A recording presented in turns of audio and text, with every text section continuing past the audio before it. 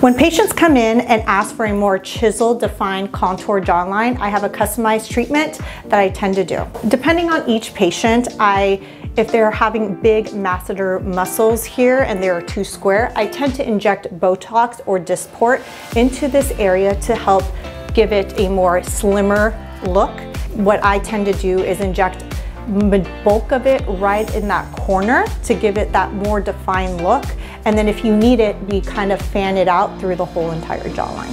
A few weeks later, I come back and fill it in with some filler. So filler in the jawline gives you more of a heart shape, that contoured look, especially from the side profile. There's a lot of people who don't have very strong structure, very strong bone in that area. So adding filler into that area will definitely separate your face from your neck and giving you that more contoured look.